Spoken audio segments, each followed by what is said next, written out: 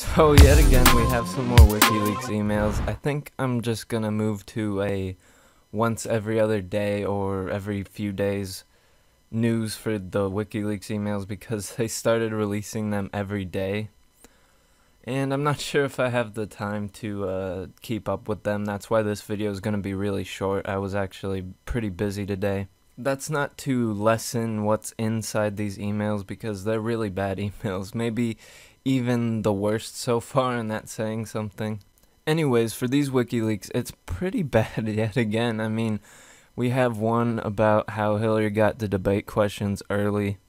One here about coordination between a PAC and a campaign, which is really illegal. The Clinton team trash-talking Catholics, which is going around a lot. And a video from the Hillary team showing Hillary team workers saying it's okay to rip up Trump ballots, something about grabbing a girl's ass before getting in trouble, and all this other bad stuff. And I'll play the video at the end for you guys so you can see it if you haven't already.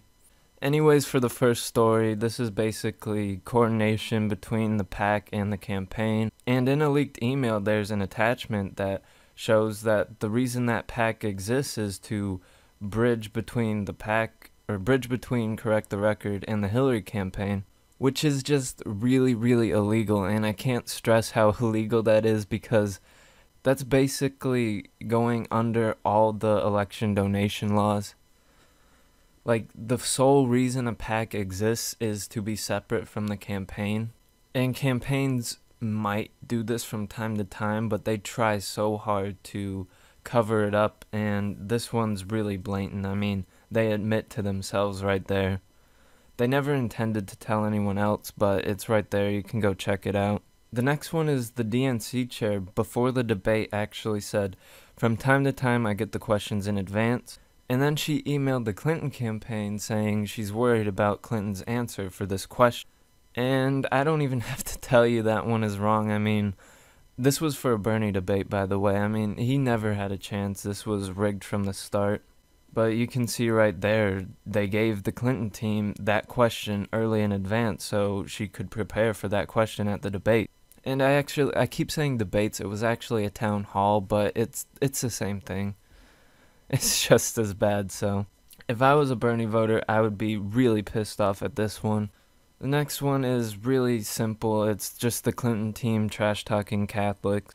This guy says it's like a bastardization of religion. He's asking why anyone would raise their child Catholic.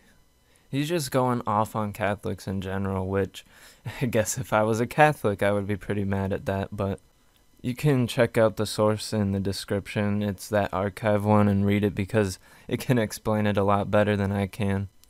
And for the last one, this is just a video. I hope it doesn't get striked or anything. I'm just gonna try to include as much credits as possible. I'm sure they won't mind their video being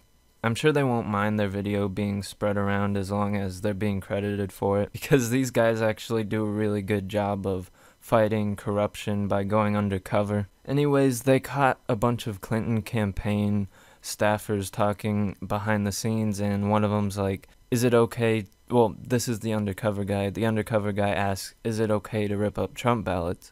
And the staffer was like, "Oh yeah, sure, that's no problem." There's also another guy talking about how he would have to grab this girl's ass a few times before he would get in trouble. He was basically bragging about how important he is, I guess. He says something else about doing, like, he said he would have to rip up 20 ballots to get in trouble or something. But you'll see that on the video. Again, I apologize for the short video and late upload. I just had a lot of things to do today. That's why I'll probably move to like every other day format or every other few days. But I still want to get this news out to you guys. So if you follow me on Twitter, I post a lot of these stories before I make the video because video making takes a while. But anyways, enough of me talking. I'll play the video for you guys and I'll see you next time.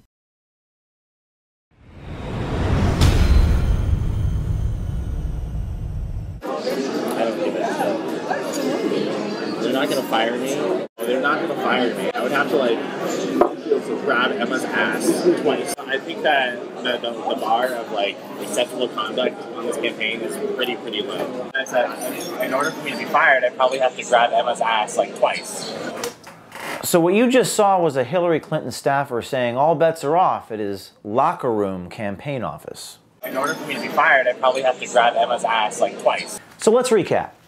News organizations across the world broadcasted for days on end a hot mic conversation between Trump and media personality 11 years ago. Undercover recordings of sex talk are apparently all the rage. And when you're a star, they let you do it.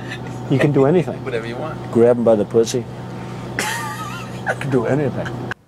So let's get this straight. Trump's grab him by the generated wall-to-wall TV coverage and generated the narrative that this is his true character and how he acts with women. Therefore, because of the precedent set by the mainstream media, I expect wall-to-wall coverage of this Hillary staffer bragging about the ease they can commit sexual harassment inside Hillary's campaign and not get fired.